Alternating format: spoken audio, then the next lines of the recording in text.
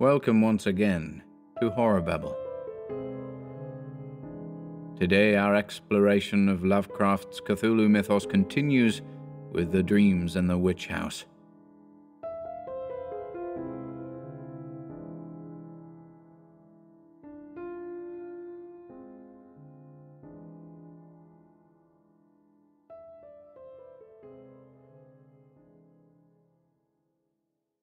The Dreams in the Witch House by H.P. Lovecraft.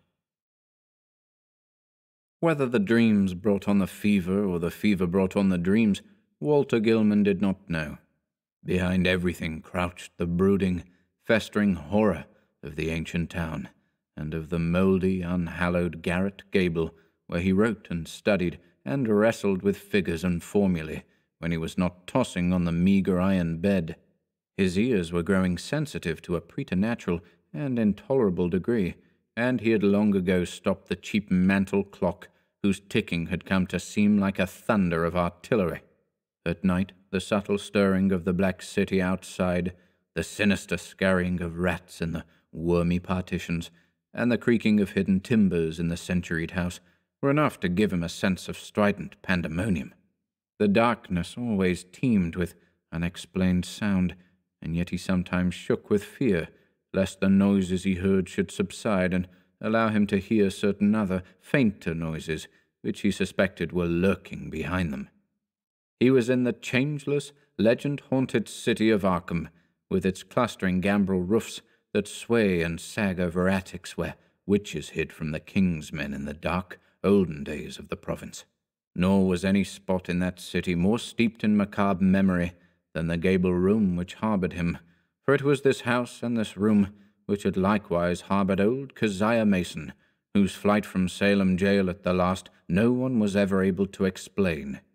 That was in 1692. The jailer had gone mad, and babbled of a small, white-fanged, furry thing, which scuttled out of Keziah's cell, and not even Cotton Mather could explain the curves and angles smeared on the grey stone walls with some red, sticky fluid. Possibly Gilman ought not to have studied so hard. Non-Euclidean calculus and quantum physics are enough to stretch any brain, and when one mixes them with folklore and tries to trace a strange background of multi-dimensional reality behind the ghoulish hints of the Gothic tales and the wild whispers of the chimney corner, one can hardly expect to be wholly free from mental tension. Gilman came from Haverhill, but it was only after he had entered college in Arkham that he began to connect his mathematics with the fantastic legends of elder magic. Something in the air of the hoary town worked obscurely on his imagination.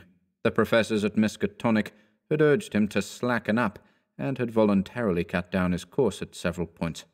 Moreover, they had stopped him from consulting the dubious old books on forbidden secrets that were kept under lock and key in a vault at the university library.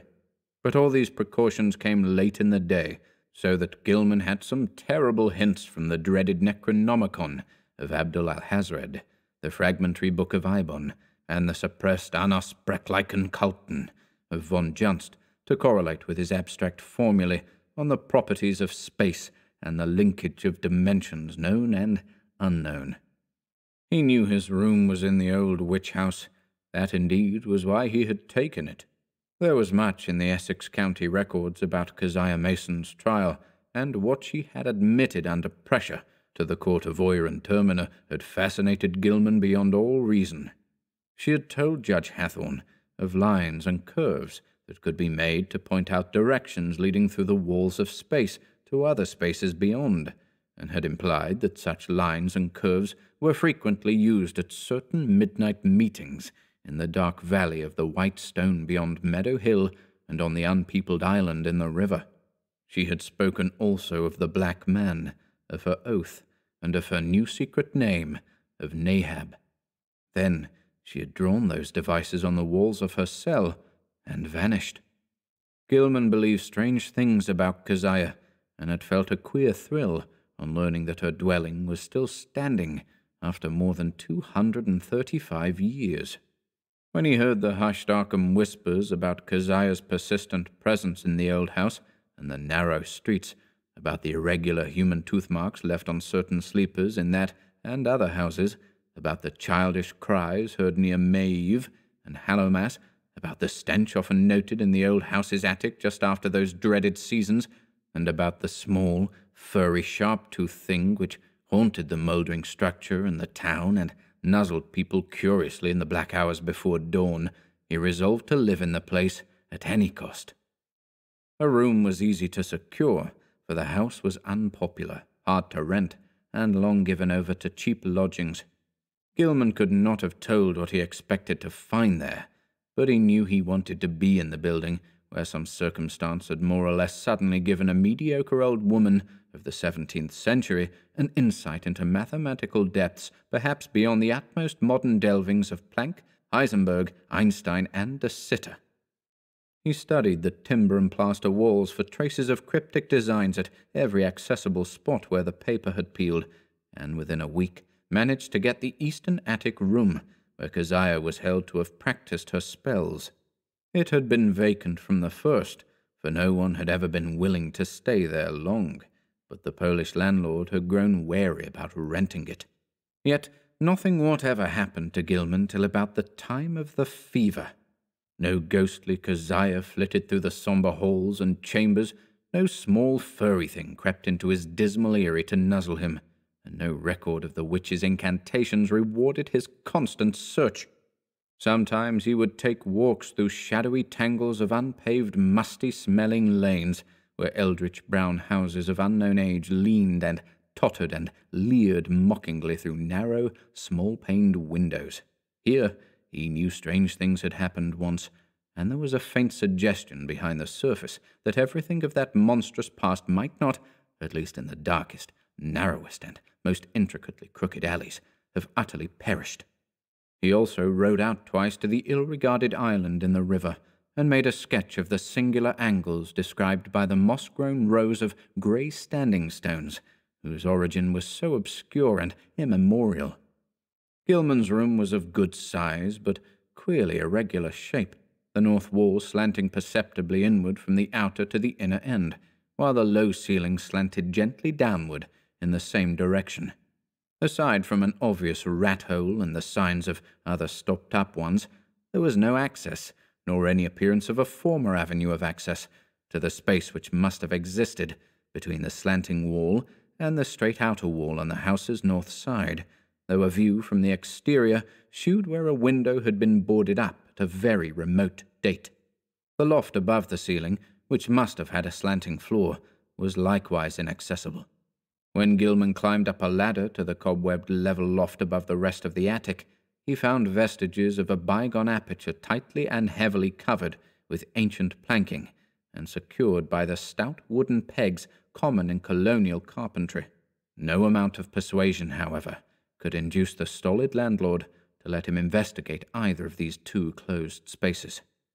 As time wore along, his absorption in the irregular wall and ceiling of his room increased, for he began to read into the odd angles a mathematical significance, which seemed to offer vague clues regarding their purpose.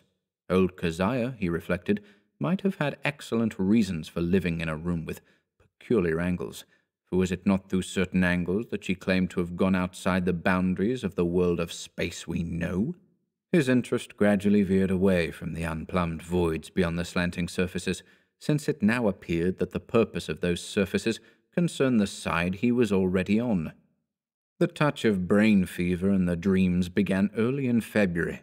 For some time, apparently, the curious angles of Gilman's room had been having a strange, almost hypnotic effect on him, and as the bleak winter advanced, he had found himself staring more and more intently at the corner where the down-slanting ceiling met the inward-slanting wall.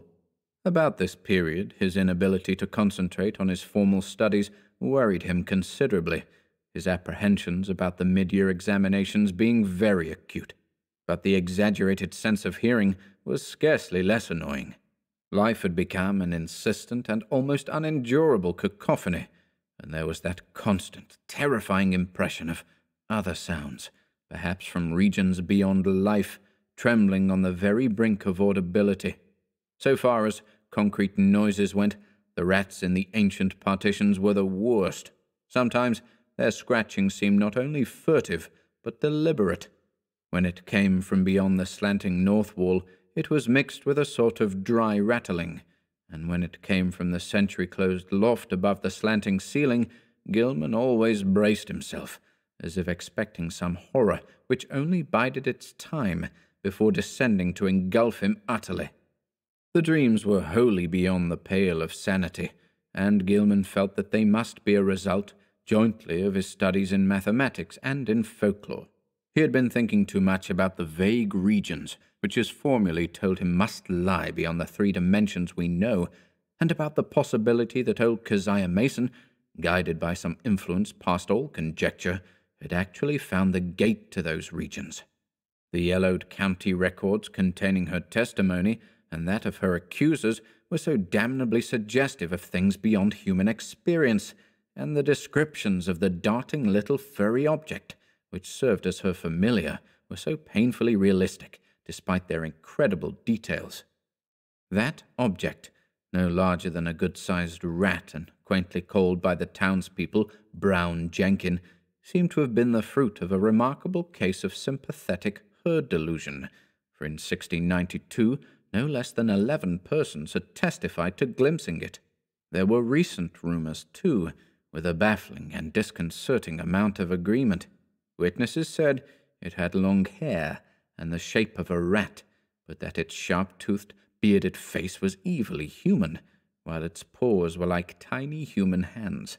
It took messages betwixt old Keziah and the devil, and was nursed on the witch's blood, which it sucked like a vampire.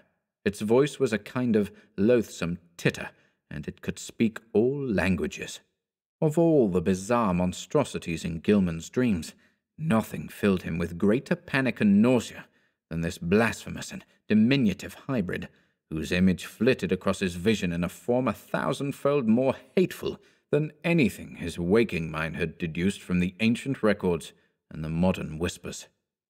Gilman's dreams consisted largely in plunges through limitless abysses of inexplicable colored twilight and bafflingly disordered sound, abysses whose material and gravitational properties and whose relation to his own entity he could not even begin to explain. He did not walk or climb, fly or swim, crawl or wriggle, yet always experienced a mode of motion partly voluntary and partly involuntary.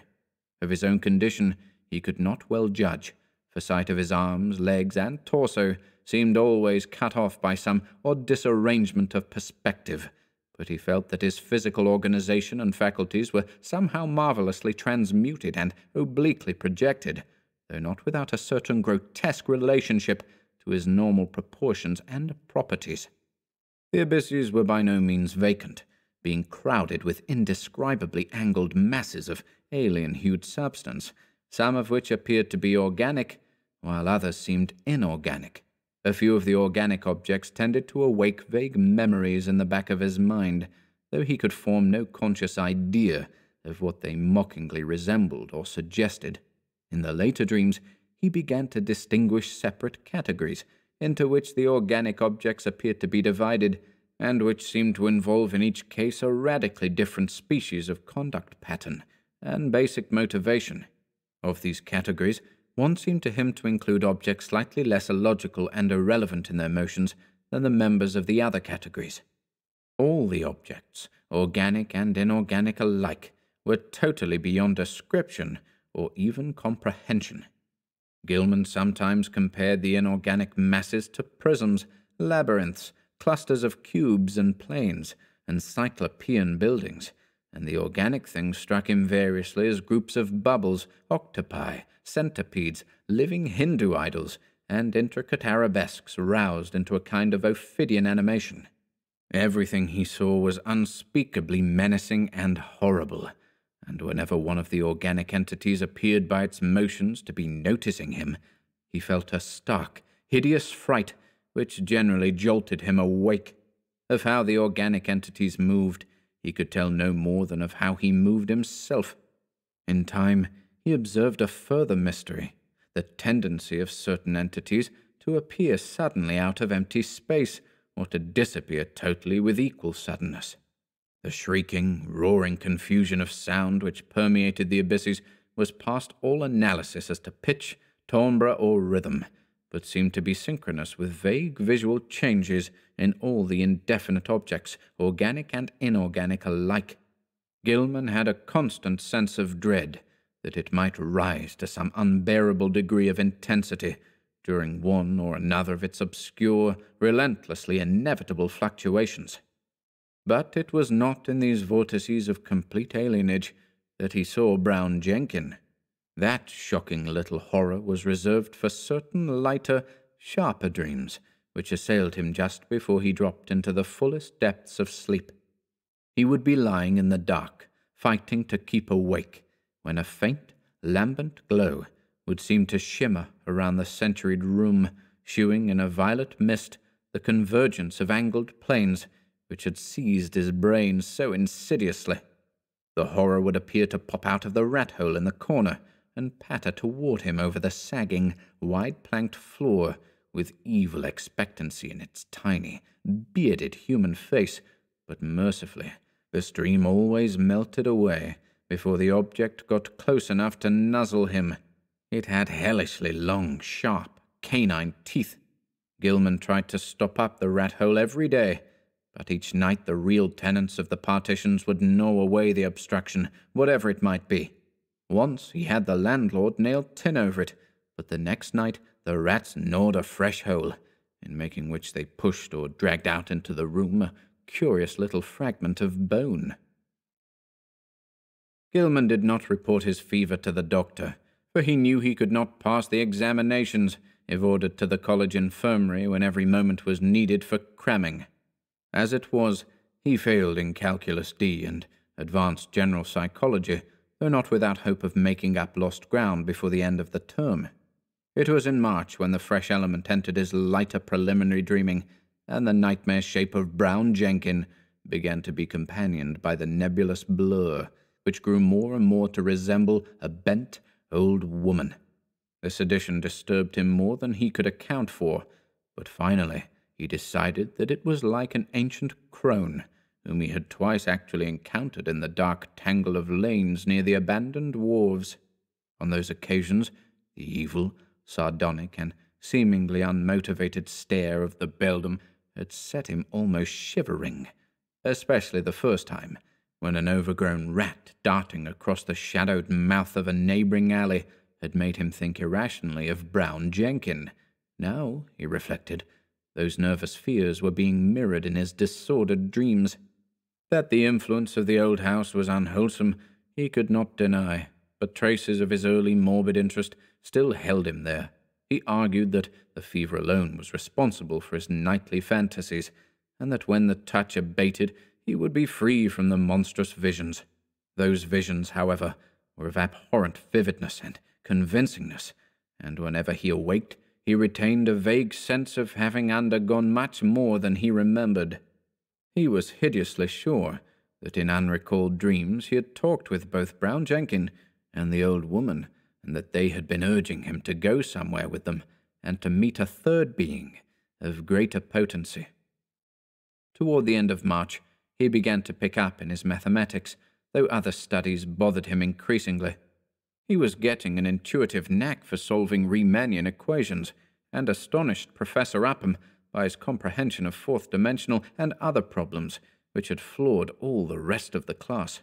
One afternoon, there was a discussion of possible freakish curvatures in space, and of theoretical points of approach or even contact between our part of the cosmos and various other regions as distant as the farthest stars, or the transgalactic gulfs themselves, or even as fabulously remote as the tentatively conceivable cosmic units beyond the whole Einsteinian space-time continuum.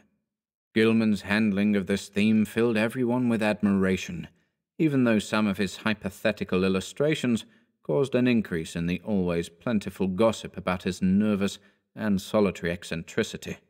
What made the students shake their heads was his sober theory that a man might, given mathematical knowledge, admittedly beyond all likelihood of human acquirement, step deliberately from the earth to any other celestial body which might lie at one of an infinity of specific points in the cosmic pattern.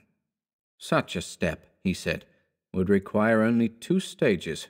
First, a passage out of the 3-dimensional sphere we know, and second, a passage back to the 3-dimensional sphere at another point, perhaps one of infinite remoteness. That this could be accomplished without loss of life was in many cases conceivable. Any being from any part of 3-dimensional space could probably survive in the 4th dimension, and its survival of the 2nd stage would depend upon what alien part of 3-dimensional space it might select for its re-entry.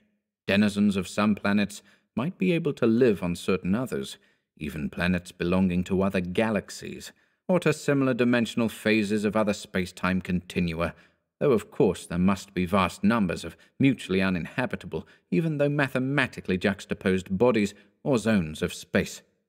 It was also possible that the inhabitants of a given dimensional realm could survive entry to many unknown and incomprehensible realms of additional or indefinitely multiplied dimensions, be they within or outside the given space-time continuum, and that the converse would be likewise true.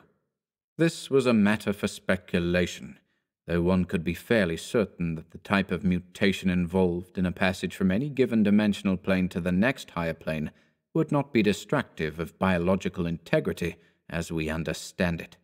Gilman could not be very clear about his reasons for this last assumption, but his haziness here was more than overbalanced by his clearness on other complex points. Professor Upham especially liked his demonstration of the kinship of higher mathematics to certain phases of magical lore, transmitted down the ages from an ineffable antiquity, human or pre-human, whose knowledge of the cosmos and its laws was greater than ours.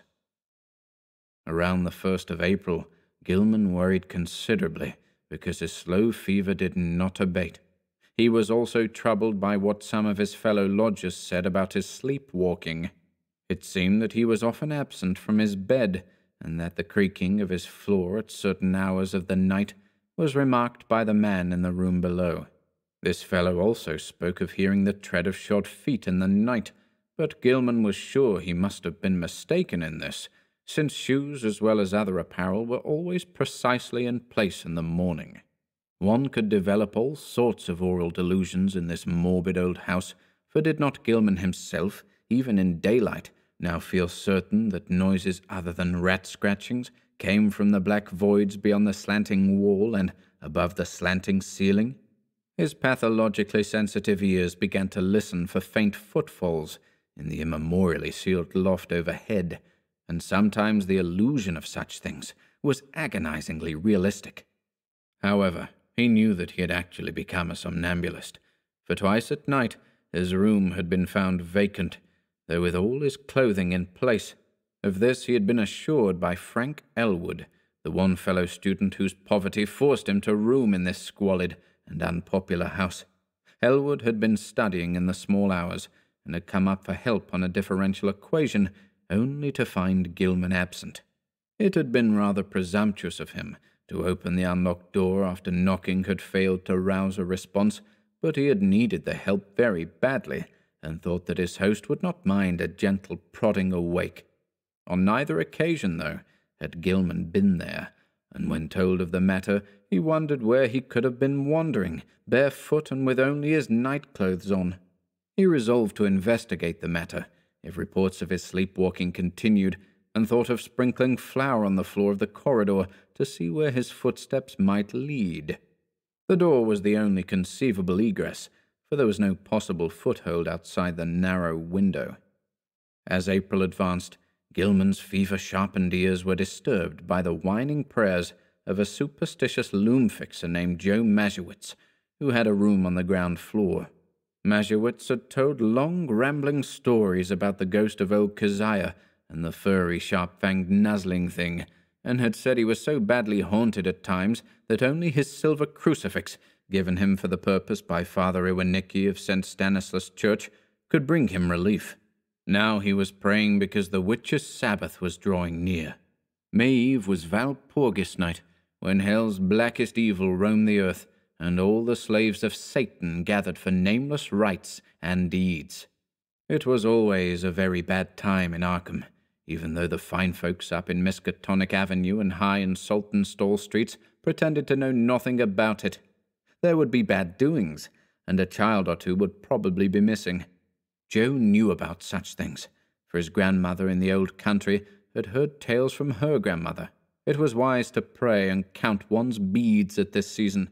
For 3 months, Keziah and Brown Jenkin had not been near Joe's room, nor near Paul Choinsky's room, nor anywhere else, and it meant no good when they held off like that.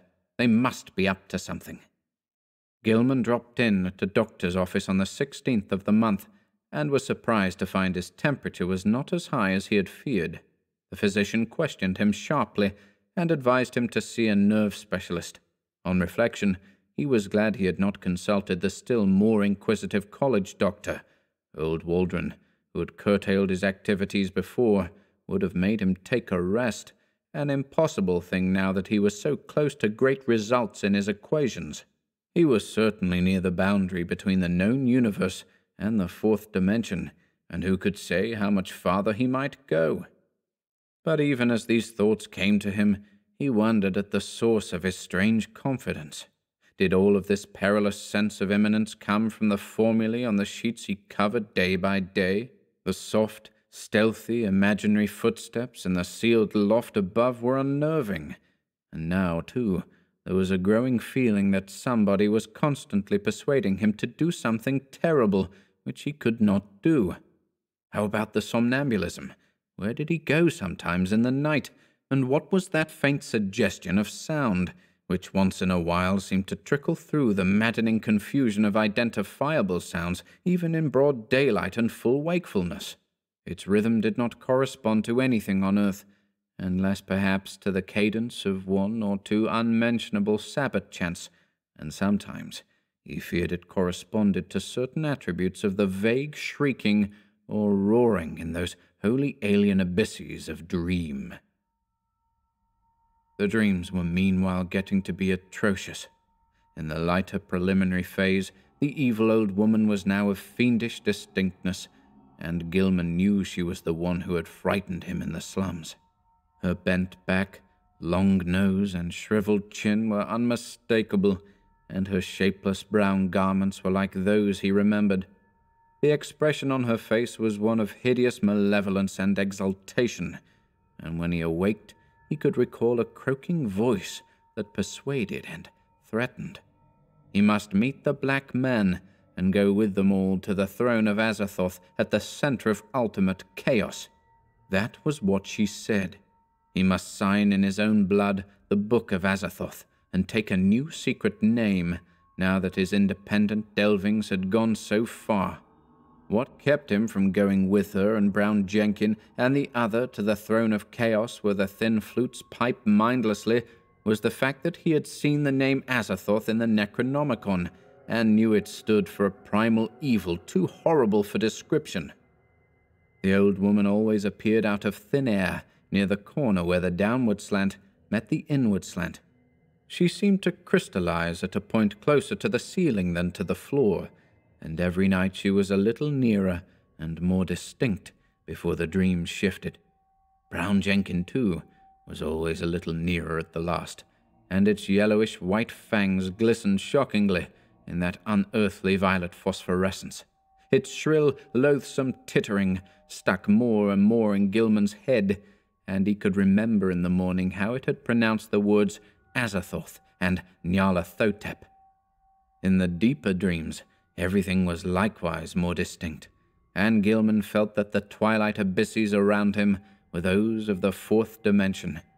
Those organic entities whose motions seemed least flagrantly irrelevant and unmotivated were probably projections of life forms from our own planet, including human beings.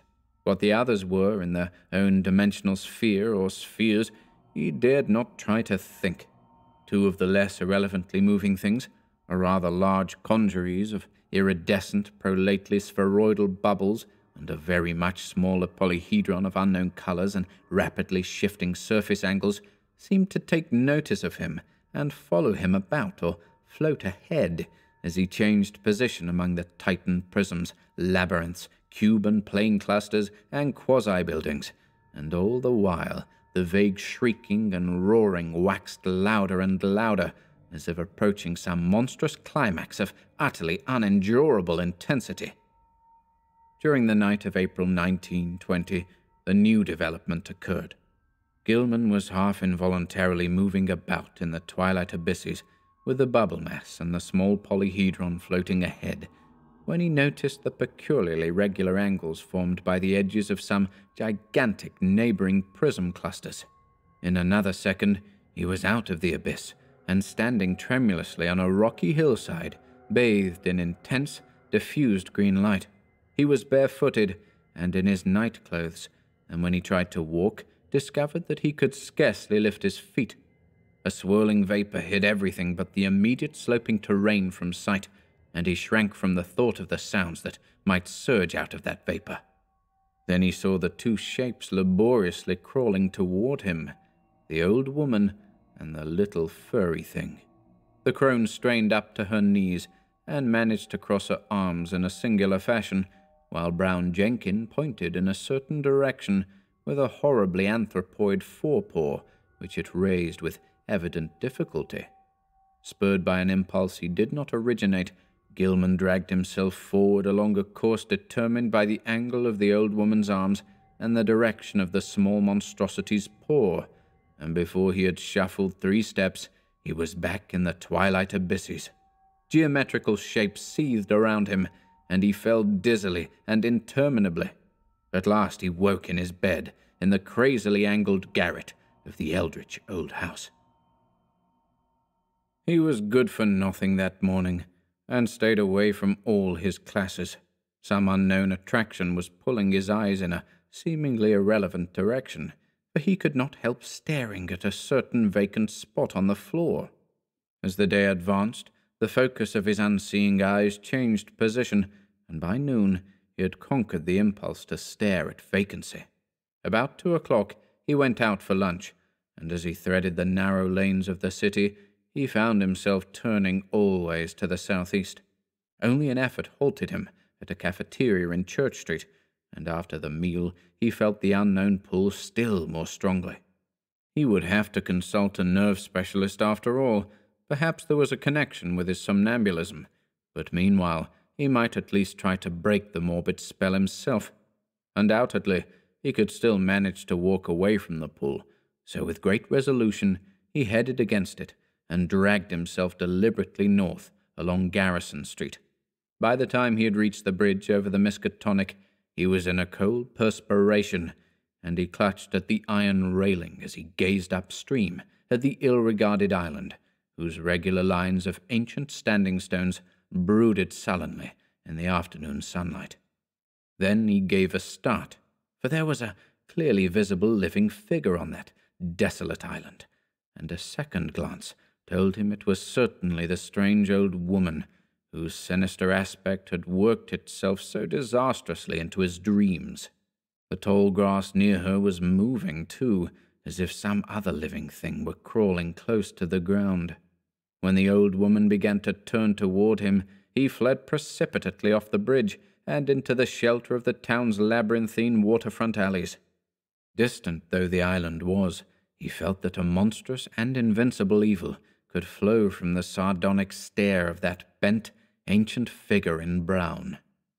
The southeastward pull still held, and only with tremendous resolution could Gilman drag himself into the old house and up the rickety stairs. For hours he sat silent and aimless, with his eyes shifting gradually westward. About 6 o'clock, his sharpened ears caught the whining prayers of Joe Masiewicz 2 floors below, and in desperation he seized his hat and walked out into the sunset golden streets, letting the now directly southward pull carry him where it might. An hour later, darkness found him in the open fields beyond Hangman's Brook, with the glimmering spring stars shining ahead. The urge to walk was gradually changing to an urge to leap mystically into space, and suddenly he realized just where the source of the pull lay. It was in the sky.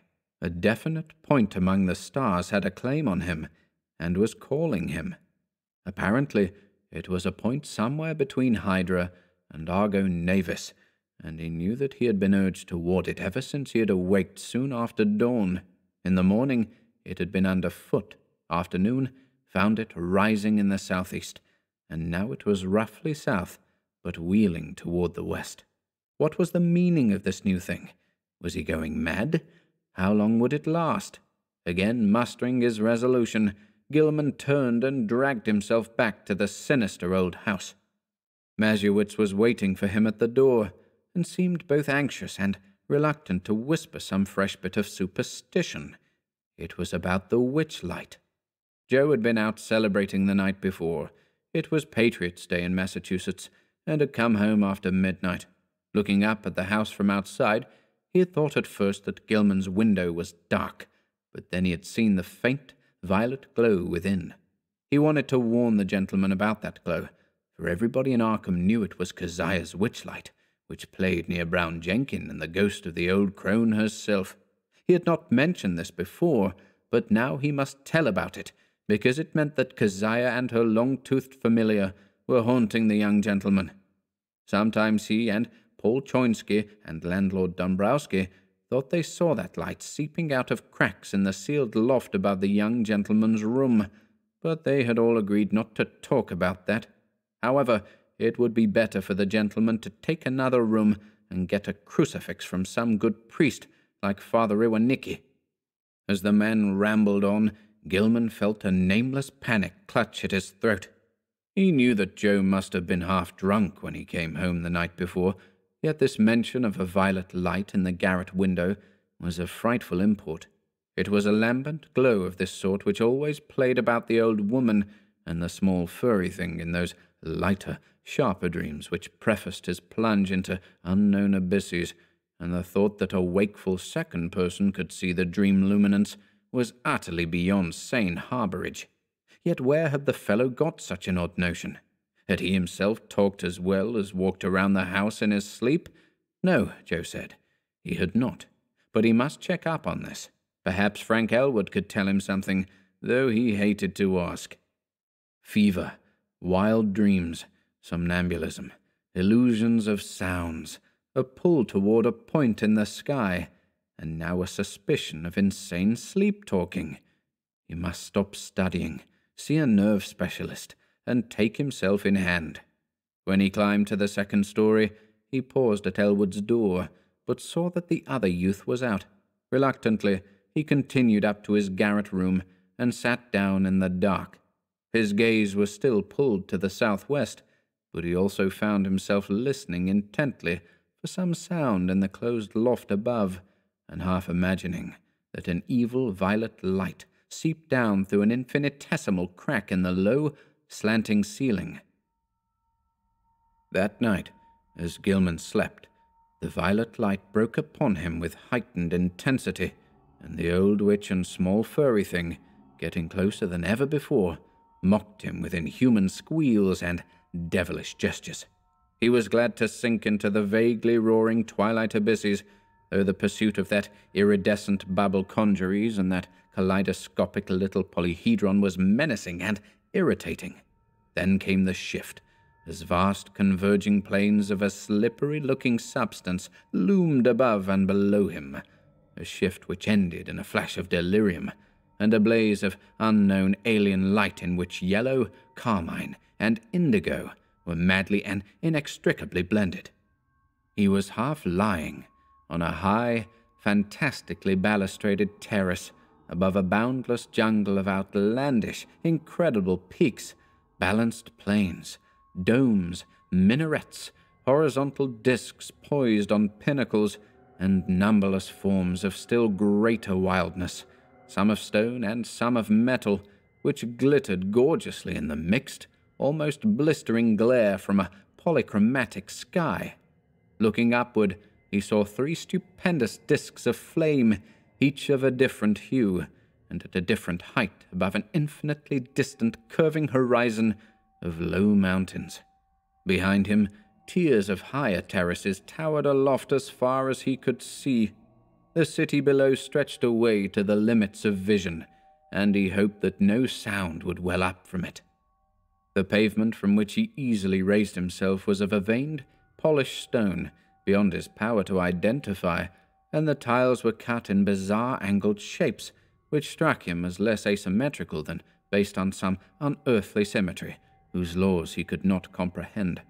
The balustrade was chest-high, delicate, and fantastically wrought, while along the rail were ranged at short intervals little figures of grotesque design and exquisite workmanship. They, like the whole balustrade, seemed to be made of some sort of shining metal whose color could not be guessed in this chaos of mixed effulgences, and their nature utterly defied conjecture. They represented some ridged, barrel-shaped object, with thin horizontal arms radiating spoke-like from a central ring, and with vertical knobs or bulbs projecting from the head and base of the barrel. Each of these knobs was the hub of a system of 5 long, flat, triangularly tapering arms, arranged around it like the arms of a starfish, nearly horizontal, but curving slightly away from the central barrel. The base of the bottom knob was fused to the long railing with so delicate a point of contact that several figures had been broken off and were missing. The figures were about 4.5 inches in height, while the spiky arms gave them a maximum diameter of about 2.5 inches. When Gilman stood up, the tiles felt hot to his bare feet. He was wholly alone, and his first act was to walk to the balustrade and look dizzily down at the endless Cyclopean city, almost 2,000 feet below. As he listened, he thought a rhythmic confusion of faint, musical pipings covering a wide tonal range welled up from the narrow streets beneath, and he wished he might discern the denizens of the place. The sight turned him giddy after a while, so that he would have fallen to the pavement had he not clutched instinctively at the lustrous balustrade. His right hand fell on one of the projecting figures, the touch seeming to steady him slightly. It was too much, however, for the exotic delicacy of the metalwork, and the spiky figure snapped off under his grasp. Still half dazed, he continued to clutch it, as his other hand seized a vacant space on the smooth railing. But now his oversensitive ears caught something behind him, and he looked back across the level terrace. Approaching him softly, though without apparent furtiveness, were 5 figures, 2 of which were the sinister old woman and the fanged, furry little animal. The other 3 were what sent him unconscious, for they were living entities about 8 feet high, shaped precisely like the spiky images on the balustrade, and propelling themselves by a spider-like wriggling of their lower set of starfish arms. Gilman awakened in his bed, drenched by a cold perspiration, and with a smarting sensation in his face, hands, and feet. Springing to the floor, he washed and dressed in frantic haste, as if it were necessary for him to get out of the house as quickly as possible. He did not know where he wished to go, but felt that once more he would have to sacrifice his classes.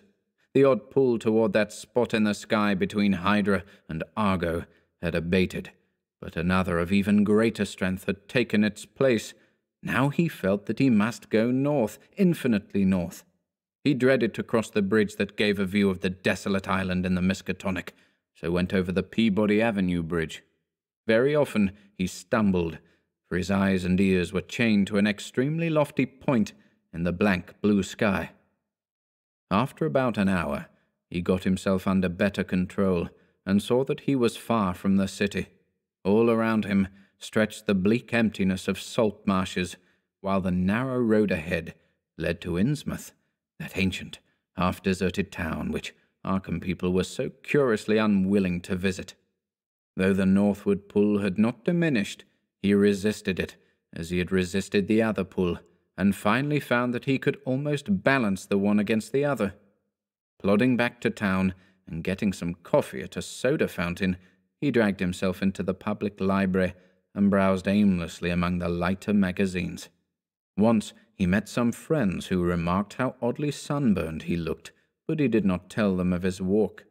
At 3 o'clock he took some lunch at a restaurant, noting meanwhile that the pull had either lessened or divided itself.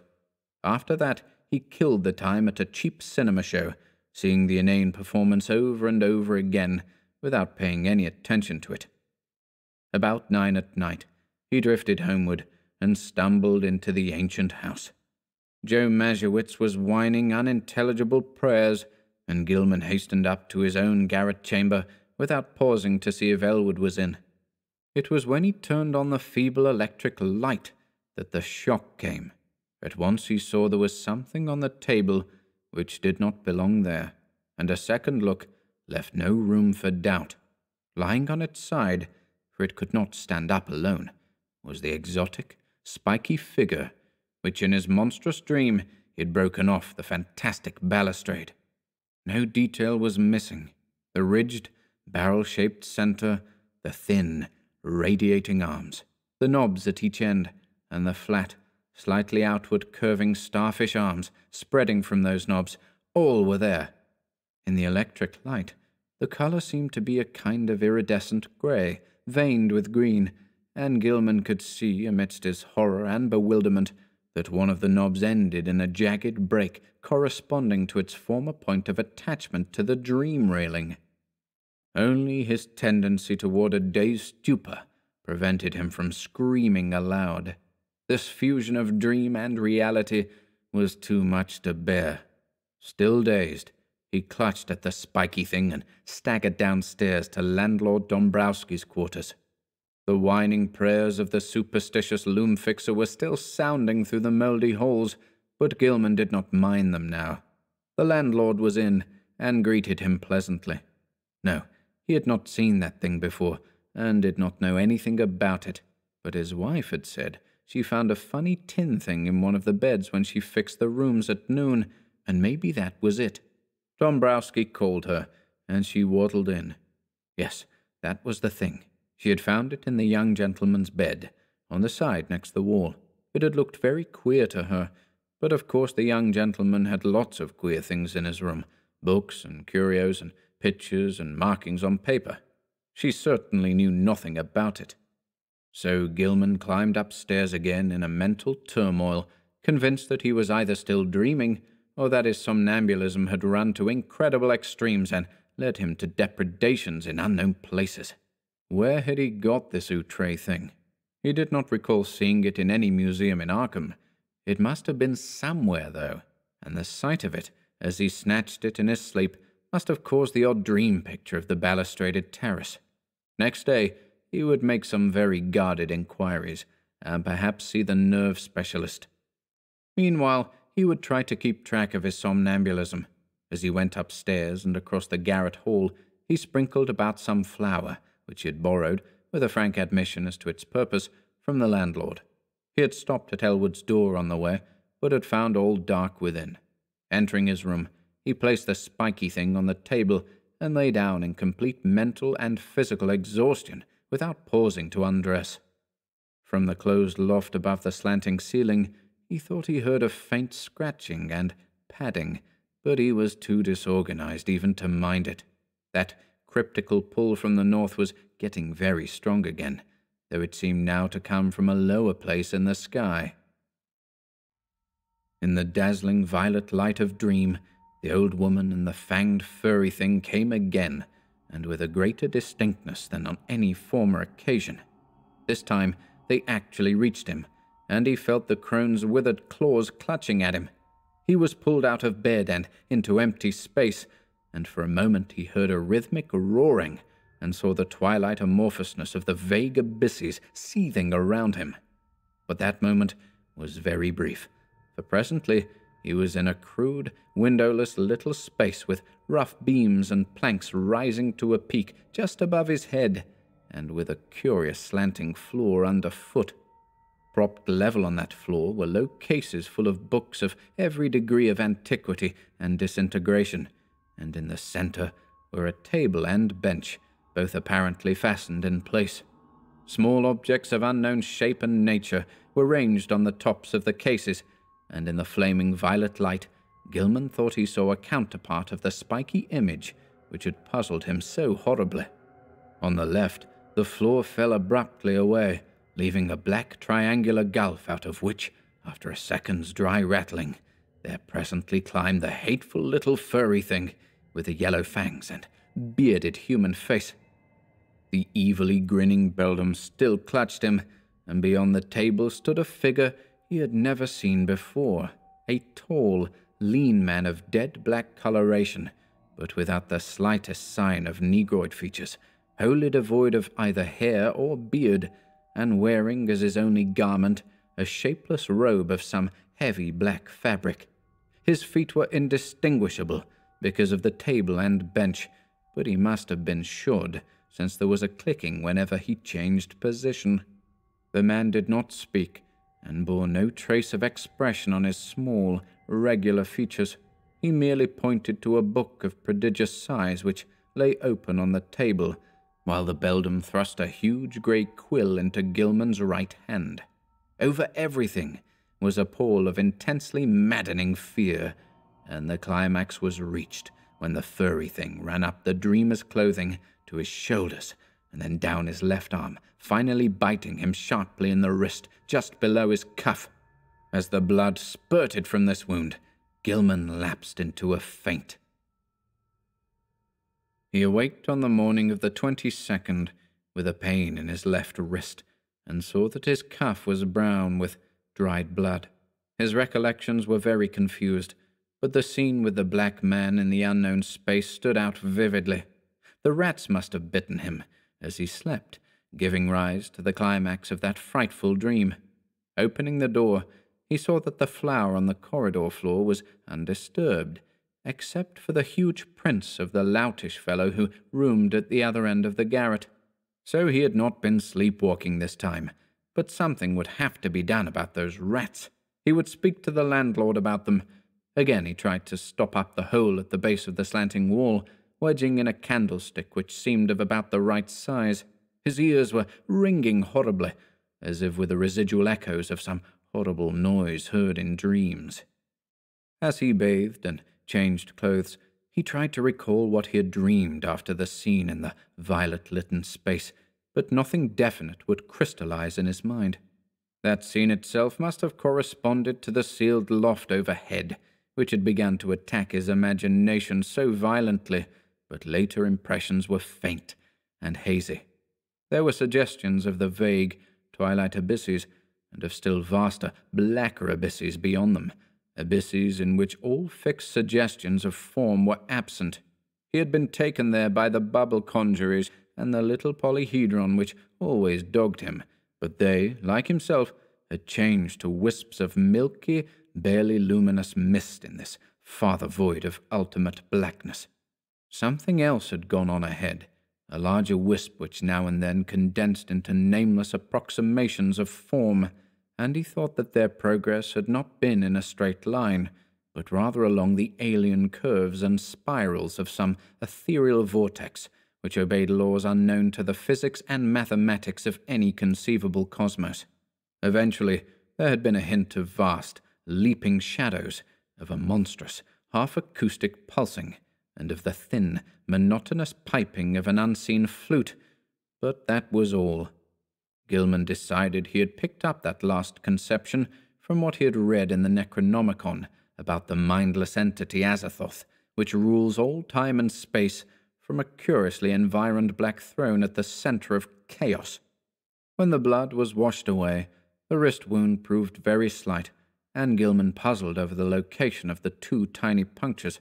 It occurred to him that there was no blood on the bedspread where he had lain, which was very curious in view of the amount on his skin and cuff.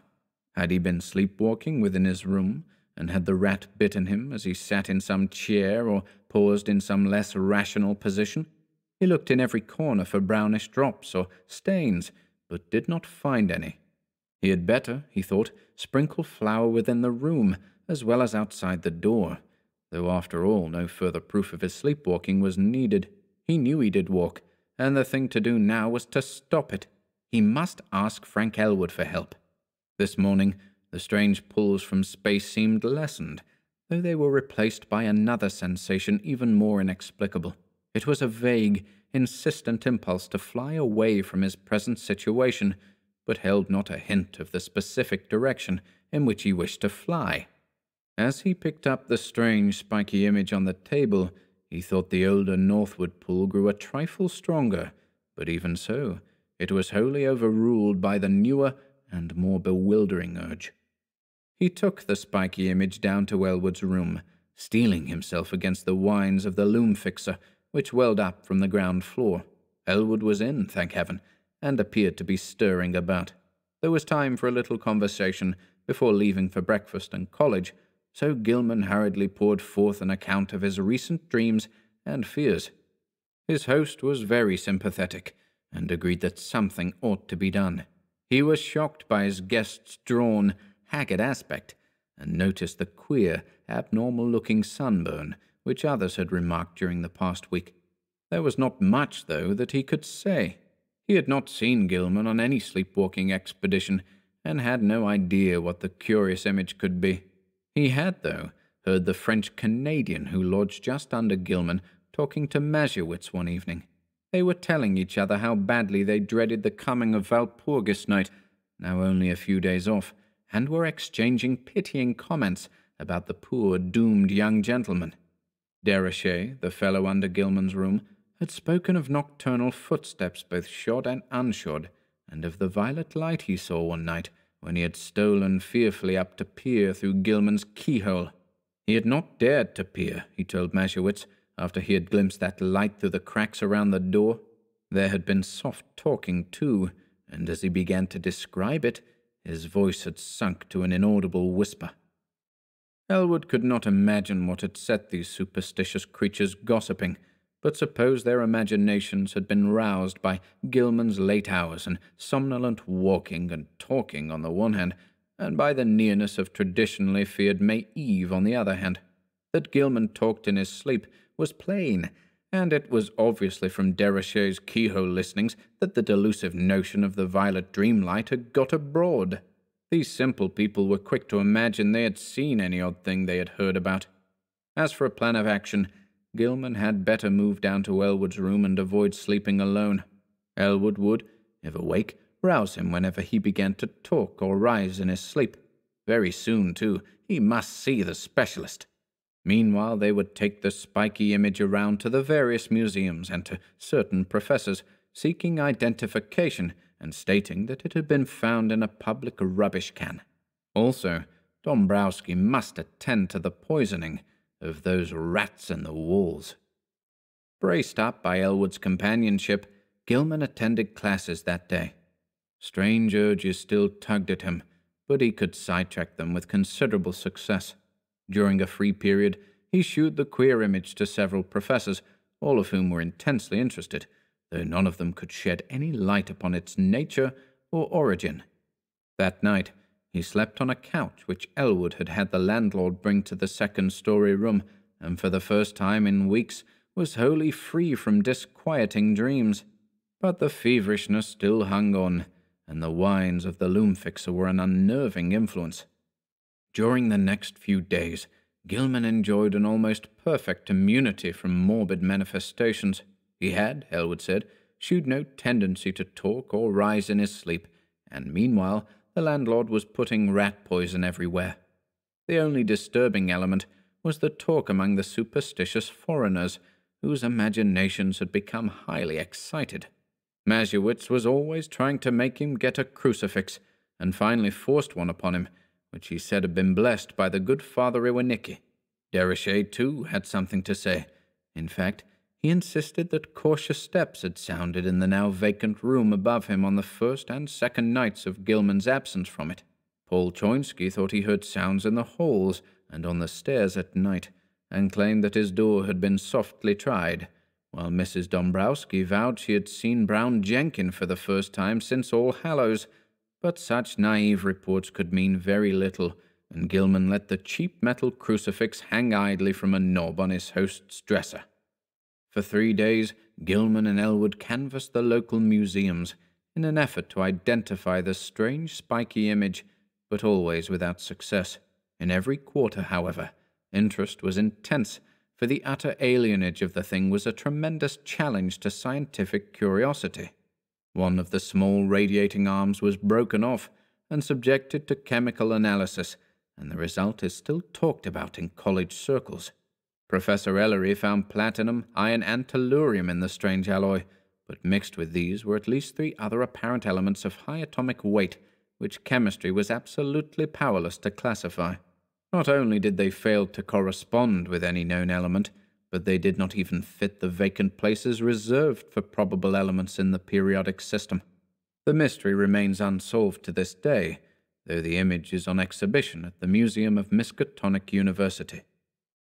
On the morning of April 27, a fresh rat hole appeared in the room where Gilman was a guest, but Dombrowski tinned it up during the day.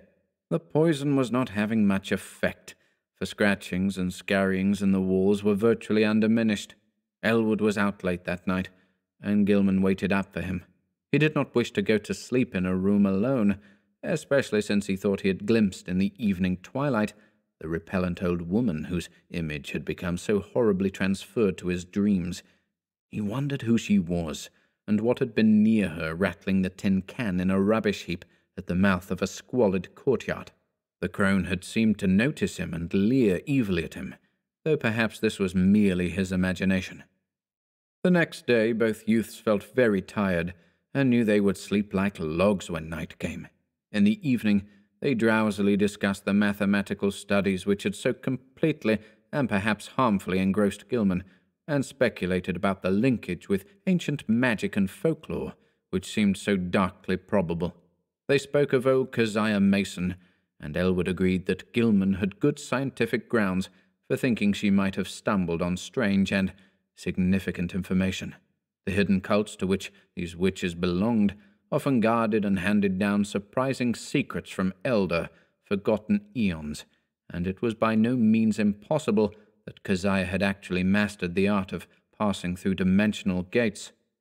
Tradition emphasizes the uselessness of material barriers in halting a witch's motions, and who can say what underlies the old tales of broomstick rides through the night? Whether a modern student could ever gain similar powers from mathematical research alone was still to be seen. Success, Gilman added, might lead to dangerous and unthinkable situations, for who could foretell the conditions pervading an adjacent but normally inaccessible dimension? On the other hand, the picturesque possibilities were enormous. Time could not exist in certain belts of space, and by entering and remaining in such a belt, one might preserve one's life and age indefinitely, never suffering organic metabolism or deterioration, except for slight amounts incurred during visits to one's own or similar planes. One might, for example, pass into a timeless dimension and emerge at some remote period of the Earth's history as young as before. Whether anybody had ever managed to do this, one could hardly conjecture with any degree of authority. Old legends are hazy and ambiguous, and in historic times all attempts at crossing forbidden gaps seem complicated by strange and terrible alliances with beings and messengers from outside. There was the immemorial figure of the deputy, or messenger of hidden and terrible powers, the Black Man of the witch cult, and the Nyarlathotep of the Necronomicon. There was, too, the baffling problem of the lesser messengers or intermediaries, the quasi-animals and queer hybrids, which a legend depicts as witches' familiars. As Gilman and Elwood retired, too sleepy to argue further, they heard Joe Mazurowitz reel into the house half-drunk, and shuddered at the desperate wildness of his whining prayers. That night, Gilman saw the violet light again. In his dream, he had heard a scratching and gnawing in the partitions, and thought that someone fumbled clumsily at the latch. Then he saw the old woman and the small furry thing advancing toward him over the carpeted floor. The beldame's face was alight with inhuman exultation, and the little yellow-toothed morbidity tittered mockingly as it pointed at the heavily sleeping form of Elwood on the other couch across the room. A paralysis of fear stifled all attempts to cry out. As once before, the hideous crone seized Gilman by the shoulders, yanking him out of bed and into empty space. Again, the infinitude of the shrieking twilight abysses flashed past him, but in another second he thought he was in a dark, muddy, unknown alley of fetid odors, with the rotting walls of ancient houses towering up on every hand. Ahead was the robed black man he had seen in the peaked space in the other dream, while from a lesser distance The old woman was beckoning and grimacing imperiously. Brown Jenkin was rubbing itself with a kind of affectionate playfulness around the ankles of the black man, which the deep mud largely concealed. There was a dark open doorway on the right, to which the black man silently pointed. Into this the grimacing crone started, dragging Gilman after her by his pajama sleeve. There were evil-smelling staircases which creaked ominously, and on which the old woman seemed to radiate a faint, violet light, and finally a door leading off a landing. The crone fumbled with the latch and pushed the door open, motioning to Gilman to wait, and disappearing inside the black aperture. The youth's oversensitive ears caught a hideous strangled cry, and presently the beldam came out of the room bearing a small, senseless form, which he thrust at the dreamer as if ordering him to carry it. The sight of this form, and the expression on its face, broke the spell. Still too dazed to cry out, he plunged recklessly down the noisome staircase and into the mud outside, halting only when seized and choked by the waiting black man. As consciousness departed, he heard the faint, shrill tittering of the fanged, rat-like abnormality. On the morning of the 29th, Gilman awaked into a maelstrom of horror. The instant he opened his eyes, he knew something was terribly wrong, for he was back in his old garret room, with a slanting wall and ceiling, sprawled on the now unmade bed. His throat was aching inexplicably, and as he struggled to a sitting posture, he saw with growing fright that his feet and pajama bottoms were brown with caked mud. For the moment, his recollections were hopelessly hazy, but he knew at least that he must have been sleepwalking. Elwood had been lost too deeply in slumber to hear and stop him. On the floor were confused, muddy prints, but oddly enough, they did not extend all the way to the door. The more Gilman looked at them, the more peculiar they seemed, for in addition to those he could recognize as his, there were some smaller, almost round markings, such as the legs of a large chair or table might make, except that most of them tended to be divided into halves. There were also some curious muddy rat tracks leading out of a fresh hole and back into it again. Utter bewilderment and the fear of madness racked Gilman as he staggered to the door and saw that there were no muddy prints outside. The more he remembered of his hideous dream, the more terrified he felt, and it added to his desperation to hear Joe Masiewicz chanting mournfully 2 floors below. Descending to Elwood's room, he roused his still sleeping host and began telling of how he had found himself, but Elwood could form no idea of what might really have happened, where Gilman could have been, how he got back to his room without making tracks in the hall, and how the muddy, furniture-like prints came to be mixed with his in the garret chamber were wholly beyond conjecture. Then there were those dark, livid marks on his throat, as if he had tried to strangle himself. He put his hands up to them, but found that they did not even approximately fit. While they were talking, Déruchette dropped in to say that he had heard a terrific clattering overhead in the dark, small hours. No, there had been no one on the stairs after midnight, though just before midnight he had heard faint footfalls in the garret and cautiously descending steps he did not like. It was, he added, a very bad time of year for Arkham. The young gentleman had better be sure to wear the crucifix Joe Masiewicz had given him. Even the daytime was not safe, for after dawn there had been strange sounds in the house, especially a thin, childish wail hastily choked off. Gilman mechanically attended classes that morning, but was wholly unable to fix his mind on his studies. A mood of hideous apprehension and expectancy had seized him, and he seemed to be awaiting the fall of some annihilating blow. At noon, he lunched at the university spa, picking up a paper from the next seat as he waited for dessert. But he never ate that dessert, for an item on the paper's first page left him limp, wild-eyed, and able only to pay his check and stagger back to Elwood's room. There had been a strange kidnapping the night before in Orne's gangway, and the 2-year-old child of a clod-like laundry worker named Anastasia Walechko had completely vanished from sight. The mother, it appeared, had feared the event for some time, but the reasons she assigned for her fear were so grotesque that no one took them seriously.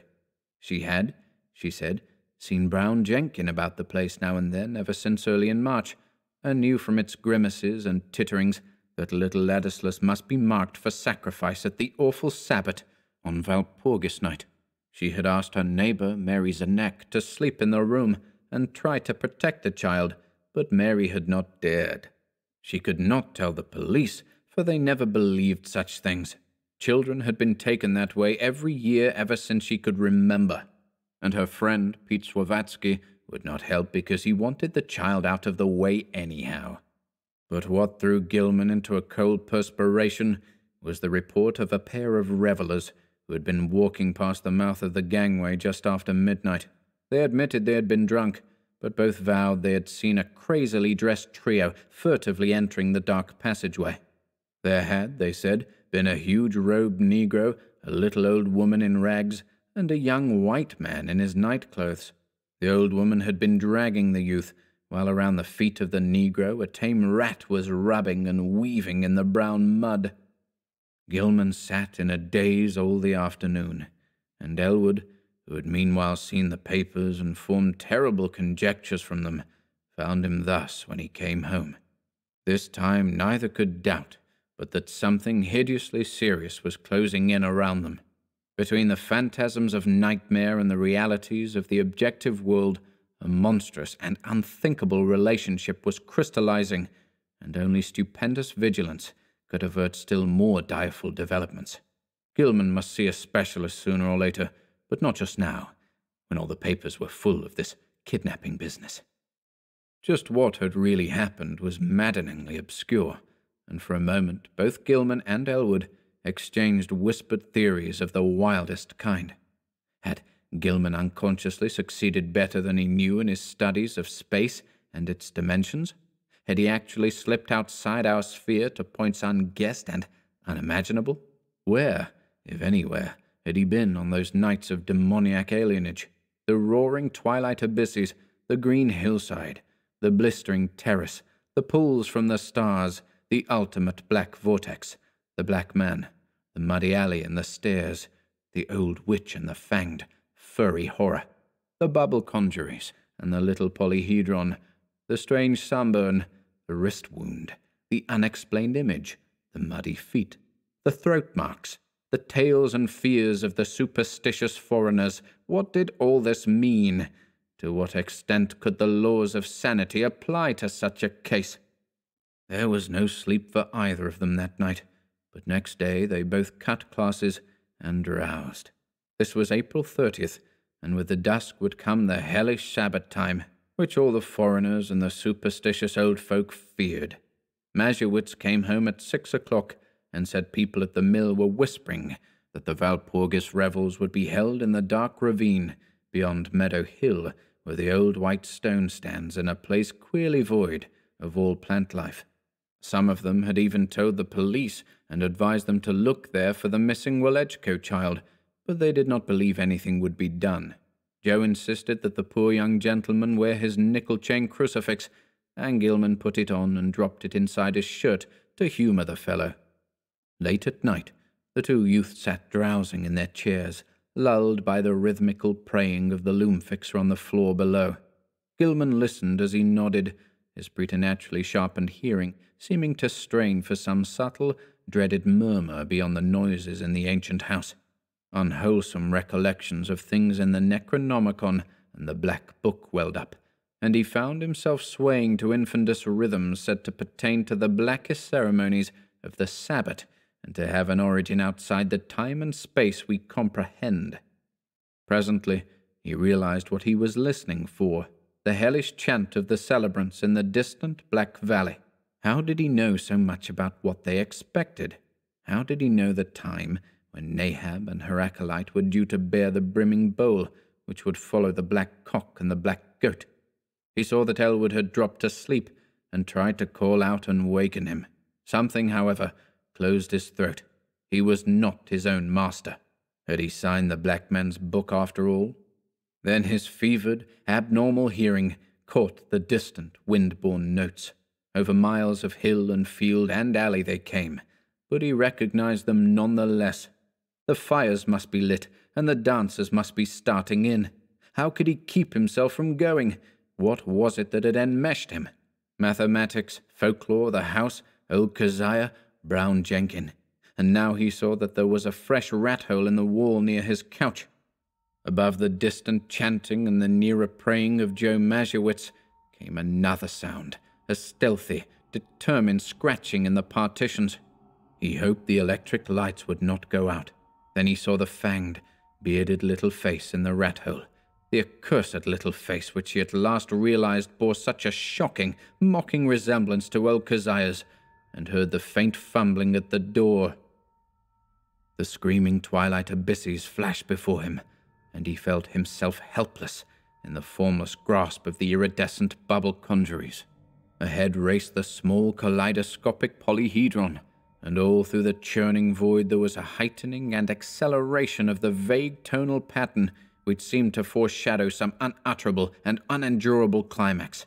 He seemed to know what was coming, the monstrous burst of Walpurgis rhythm, in whose cosmic timbre would be concentrated all the primal, ultimate space-time seethings which lie behind the massed spheres of matter and sometimes break forth in measured reverberations that penetrate faintly to every layer of entity and give hideous significance throughout the worlds to certain dreaded periods.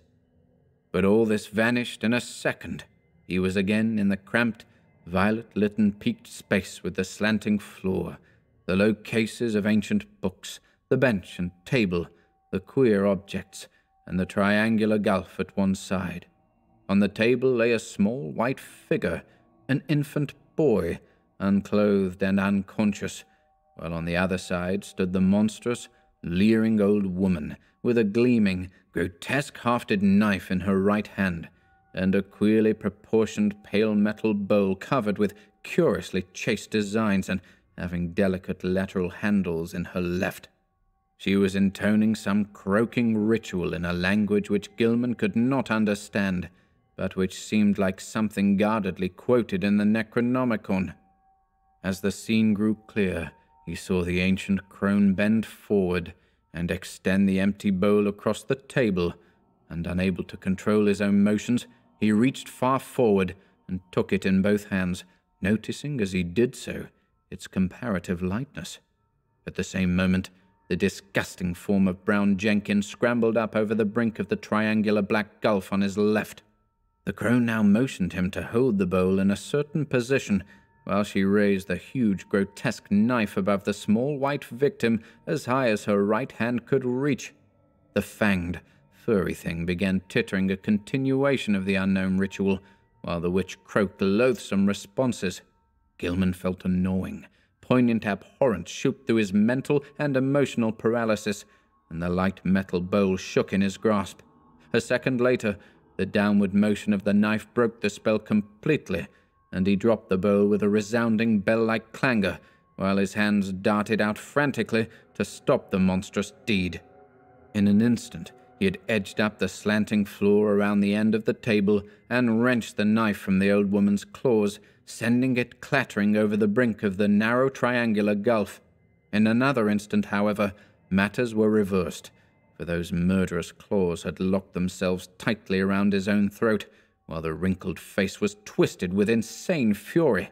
He felt the chain of the cheap crucifix grinding into his neck, and in his peril wondered how the sight of the object itself would affect the evil creature. Her strength was altogether superhuman, but as she continued her choking, he reached feebly in his shirt and drew out the metal symbol, snapping the chain and pulling it free. At sight of the device, the witch seemed struck with panic, and her grip relaxed long enough to give Gilman a chance to break it entirely. He pulled the steel-like claws from his neck and would have dragged the beldam over the edge of the gulf had not the claws received a fresh access of strength and closed in again. This time, he resolved to reply in kind, and his own hands reached out for the creature's throat. Before she saw what he was doing, he had the chain of the crucifix twisted about her neck, and a moment later he had tightened it enough to cut off her breath. During her last struggle, he felt something bite at his ankle, and saw that Brown Jenkin had come to her aid. With one savage kick, he sent the morbidity over the edge of the gulf and heard it whimper on some level far below. Whether he had killed the ancient crone, he did not know, but he let her rest on the floor where she had fallen. Then, as he turned away, he saw on the table a sight which nearly snapped the last thread of his reason. Brown Jenkin, tough of sinew, and with 4 tiny hands of demoniac dexterity, had been busy while the witch was throttling him, and his efforts had been in vain. What he had prevented the knife from doing to the victim's chest, the yellow fangs of the furry blasphemy had done to her wrist, and the bowl so lately on the floor stood full beside the small, lifeless body. In his dream delirium, Gilman heard the hellish, alien rhythm chant of the Sabbat coming from an infinite distance, and knew the black man must be there. Confused memories mixed themselves with his mathematics, and he believed his subconscious mind held the angles which he needed to guide him back to the normal world, alone and unaided for the first time. He felt sure he was in the immemorially sealed loft above his own room, but whether he could ever escape through the slanting floor or the long-stopped egress, he doubted greatly. Besides, would not an escape from a dream loft bring him merely into a dream house, an abnormal projection of the actual place he sought? He was wholly bewildered as to the relation betwixt dream and reality in all his experiences. The passage through the vague abysses would be frightful, for the Walpurgis rhythm would be vibrating, and at last he would have to hear that hitherto veiled cosmic pulsing, which he so mortally dreaded. Even now he could detect a low, monstrous shaking, whose tempo he suspected all too well. At Sabbath time, it always mounted and reached through to the worlds to summon the initiate to nameless rites. Half the chants of the Sabbath were patterned on this faintly overheard pulsing, which no earthly ear could endure in its unveiled spatial fullness. Gilman wondered, too, whether he could trust his instinct to take him back to the right part of space. How could he be sure he would not land on that green-litten hillside of a far planet, on the tessellated terrace above the city of tentacled monsters somewhere beyond the galaxy, or in the spiral black vortices of that ultimate void of chaos wherein reigns the mindless demon sultan Azathoth? Just before he made the plunge, the violet light went out and left him in utter blackness. The witch, old Keziah, Nahab, that must have meant her death, and mixed with the distant chant of the Sabbath and the whimpers of Brown Jenkin in the gulf below, he thought he heard another and wilder whine from unknown depths. Joe Mazurowitz, the prayers against the crawling chaos now turning to an inexplicably triumphant shriek, worlds of sardonic actuality impinging on vortices of febrile dream. Yah, Shabna Gorath, the goat with 1,000 young. They found Gilman on the floor of his queerly angled old garret room long before dawn, for the terrible cry had brought Desrochers and Choinsky and Dombrowski and Mazurowitz at once, and had even wakened the soundly sleeping Elwood in his chair. He was alive, and with open, staring eyes, but seemed largely unconscious. On his throat were the marks of murderous hands, and on his left ankle was a distressing rat bite. His clothing was badly rumpled, and Joe's crucifix was missing. Elwood trembled, afraid even to speculate on what new form his friend's sleepwalking had taken. Mazurowitz seemed half-dazed because of a sign he said he had had in response to his prayers, and he crossed himself frantically when the squealing and whimpering of a rat sounded from beyond the slanting partition. When the dreamer was settled on his couch in Elwood's room, they sent for Dr. Malkowski, a local practitioner who would repeat no tales where they might prove embarrassing, and he gave Gilman 2 hypodermic injections, which caused him to relax in something like natural drowsiness. During the day, the patient regained consciousness at times and whispered his newest dream disjointedly to Elwood. It was a painful process, and at its very start brought out a fresh and disconcerting fact. Gilman, whose ears had so lately possessed an abnormal sensitiveness, was now stone deaf. Dr. Malkowski, summoned again in haste, told Elwood that both eardrums were ruptured, as if by the impact of some stupendous sound, intense beyond all human conception or endurance. How such a sound could have been heard in the last few hours without arousing all the Miskatonic Valley was more than the honest physician could say. Elwood wrote his part of the colloquy on paper, so that a fairly easy communication was maintained. Neither knew what to make of the whole chaotic business, and decided it would be better if they thought as little as possible about it. Both, though, agreed that they must leave this ancient and accursed house as soon as it could be arranged. Evening papers spoke of a police raid on some curious revelers in a ravine beyond Meadow Hill just before dawn, and mentioned that the white stone there was an object of age-long superstitious regard. Nobody had been caught, but among the scattering fugitives had been glimpsed a huge Negro. In another column, it was stated that no trace of the missing child, Ladislas Wolechko, had been found. The crowning horror came that very night. Elwood will never forget it, and was forced to stay out of college the rest of the term because of the resulting nervous breakdown. He had thought he heard rats in the partitions all the evening, but paid little attention to them. Then, long after both he and Gilman had retired, the atrocious shrieking began. Elwood jumped up, turned on the lights, and rushed over to his guest's couch. The occupant was emitting sounds of veritably inhuman nature, as if racked by some torment beyond description. He was writhing under the bedclothes, and a great red stain was beginning to appear on the blankets.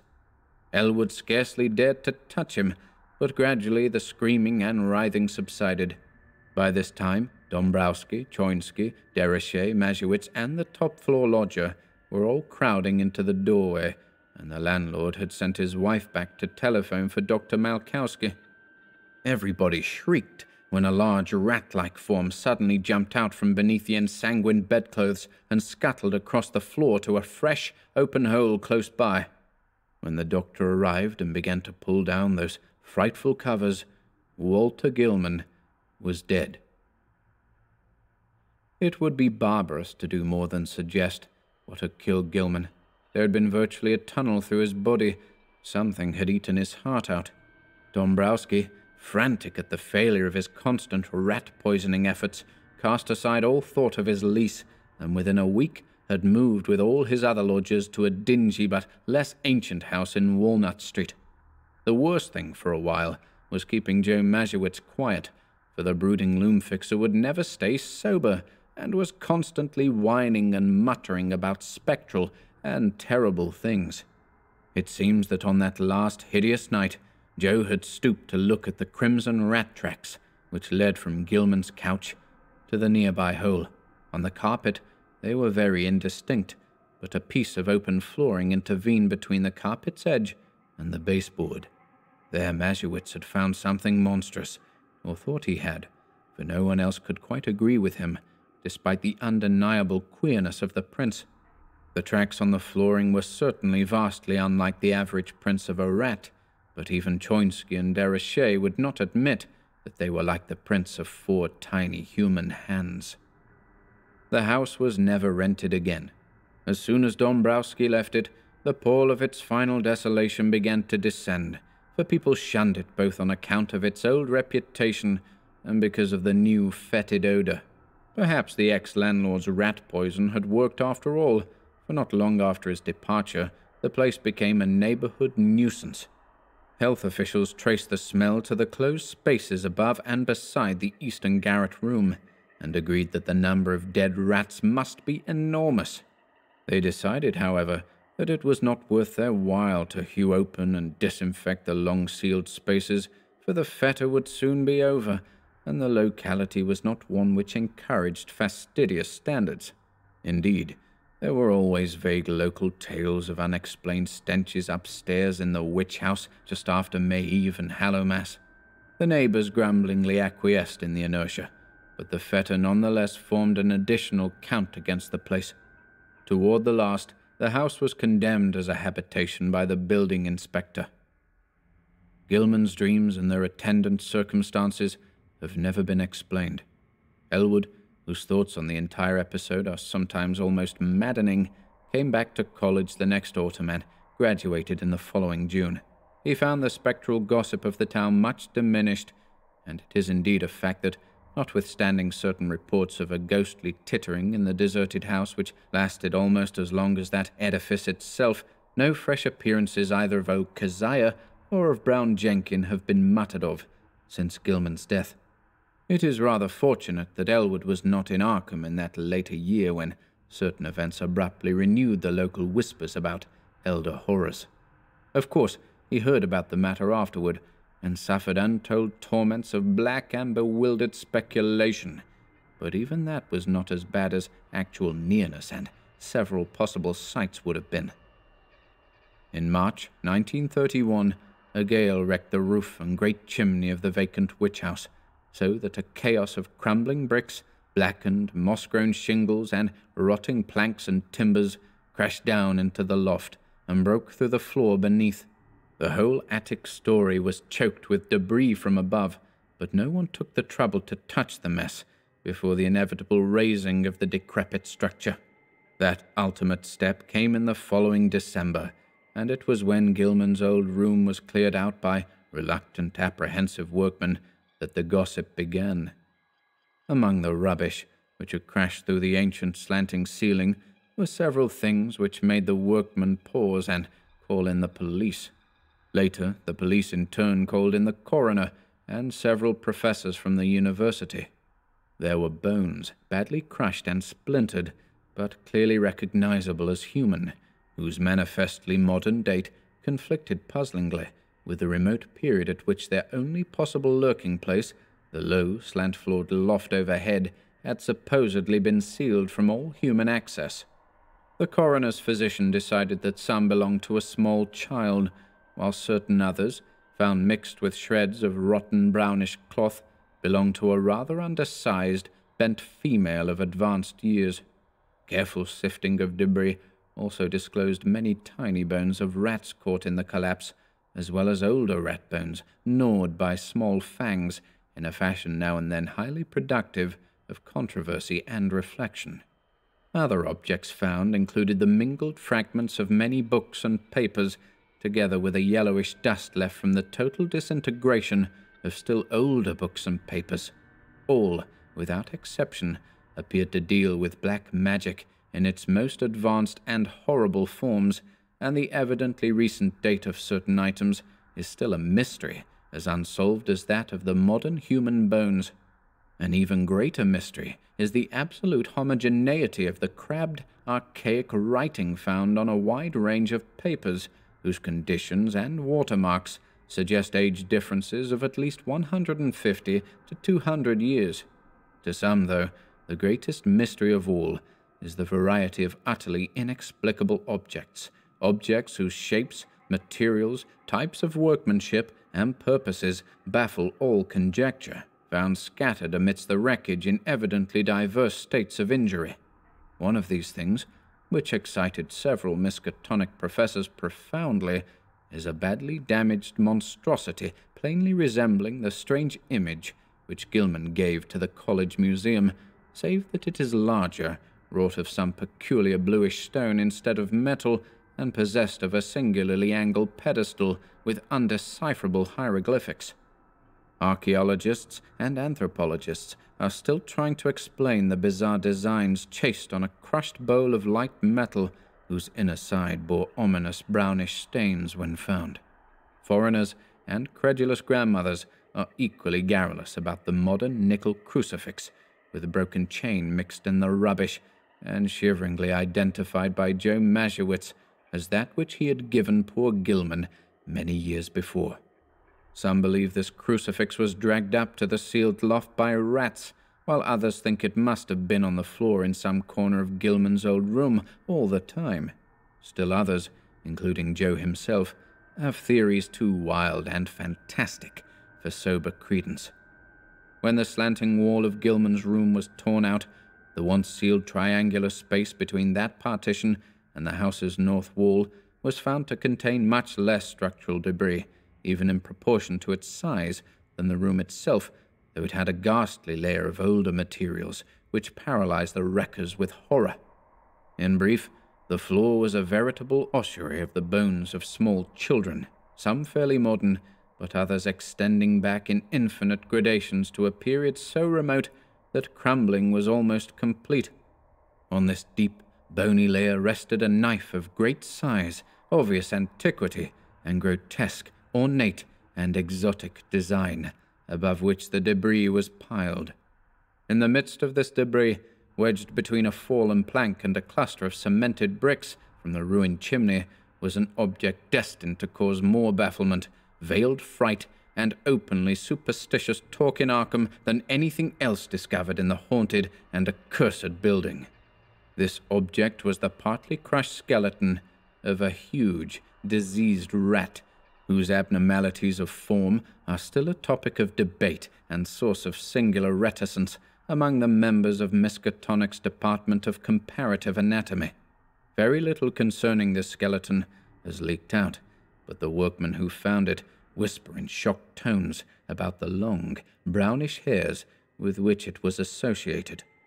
The bones of the tiny paws, it is rumored, imply prehensile characteristics more typical of a diminutive monkey than of a rat, while the small skull with its savage yellow fangs is of the utmost anomalousness, appearing from certain angles like a miniature, monstrously degraded parody of a human skull.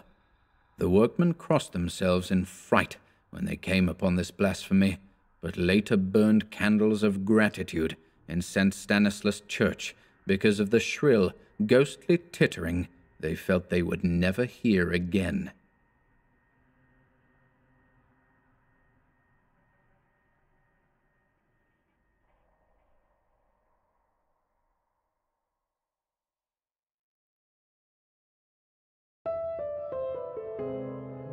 Thank you for listening today. If you enjoyed this reading and would like to support our work here at HorrorBabble, please feel free to pay us a visit over at Patreon. Links to Patreon and the Bandcamp shop can be found in the video description below. Until next time, goodbye.